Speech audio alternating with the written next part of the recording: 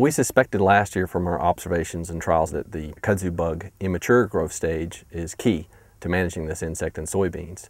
That was confirmed with some of our trial work this year, in that we think we can easily control the species by keying on the nymphs, the immature stage of the species.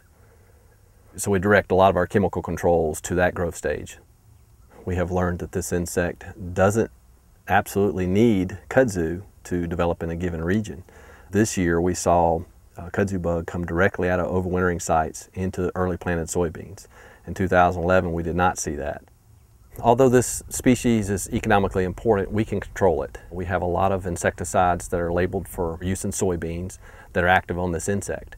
So we're determining when to apply those appropriate materials, and we've got some pretty good answers.